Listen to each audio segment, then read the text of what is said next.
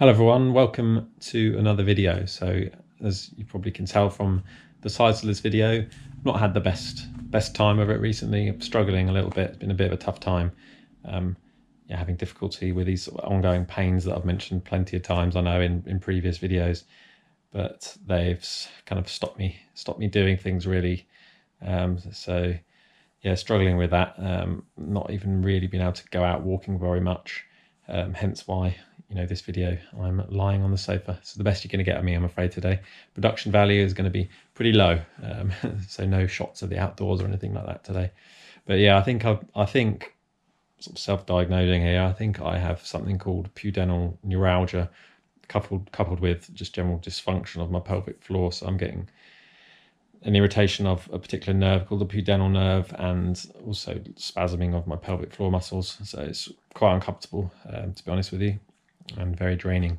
Now, of course, things could be worse. I could be in pain all the time, and that's not the case, thankfully. I mean, I have had days this last week where I have been in pain from morning till night, which is quite exhausting. But thankfully, a lot of the time I can get comfortable. So like right now I'm comfortable, I'm not in pain, but I know when I start moving around I will be.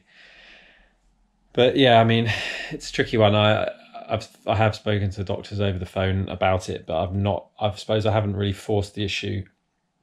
It's quite tricky. A lot of my appointments are over the phone, and to get sort of an actual physical assessment done by someone is quite difficult.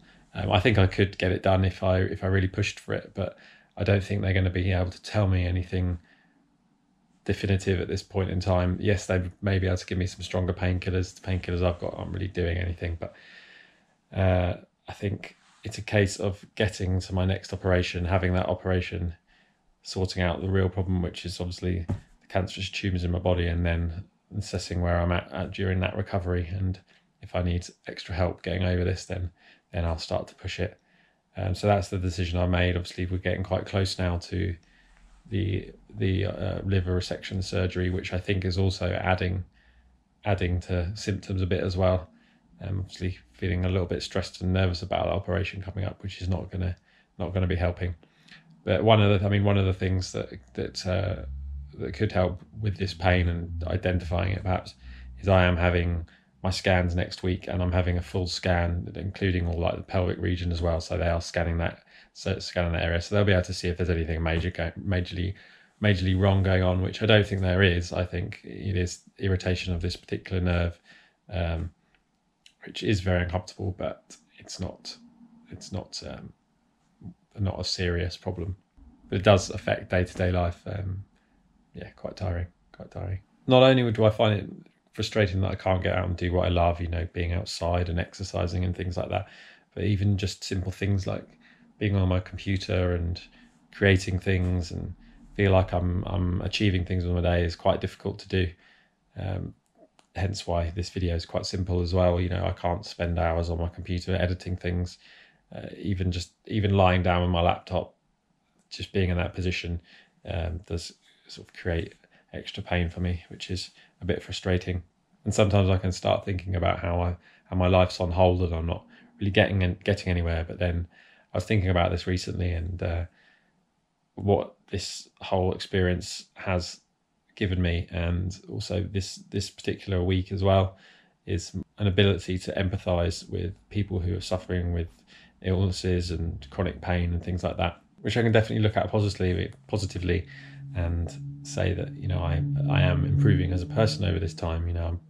I consider myself quite a empathetic personality anyway, but I think I'm growing as a person. I'm going to be able to empathize with a greater proportion of people, and more empathy in the world can only be a good thing.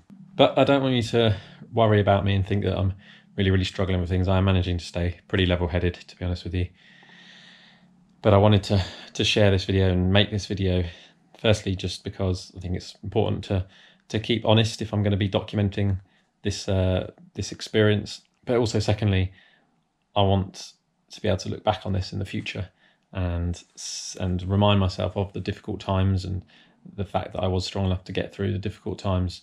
And I think that will be motivation to appreciate every moment that I have, and and really make the most of my life. So I wanted to make that not only for the present time and you guys watching, but also myself in the future as well.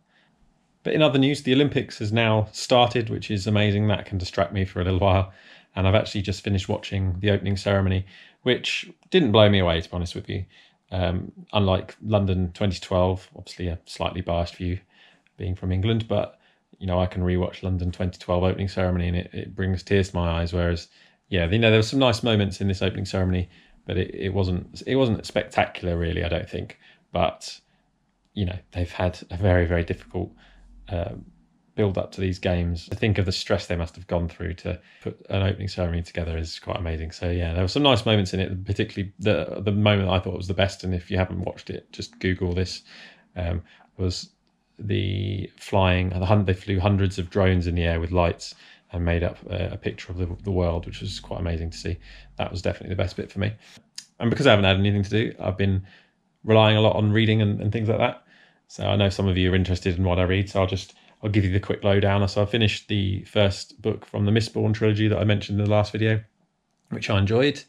That was good. I'm taking a slight break from that, and I'll come back and read the other two. I've just finished reading a book, or a graphic novel actually, that my brother lent me called Mouse, which was good, which is essentially about the author interviewing his dad who lived through the Holocaust. So yeah, pretty heavy subject, but yeah, really good. Enjoyed that. It's my first proper graphic novel, I suppose, that I've read. And I've actually moved on to reading a Terry Pratchett book. So I've started the Discworld series of books. So yeah, going down that fantasy route again. So yeah, we'll see how I get on with that. So I've started reading Guards for anyone that likes Terry Pratchett and the Discworld series.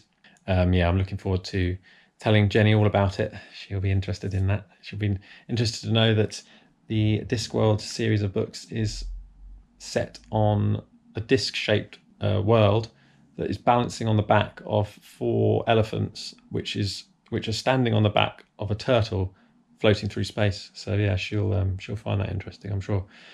But yeah, that's pretty much what I've been doing, reading lots of books, and now I'm going to be watching lots of Olympics. And then, as I already mentioned, I've got the scans next week, and then hopefully the operation the week after. So I'm getting closer to that goal. We're getting there. Anyway, thanks for watching. Catch you in another video.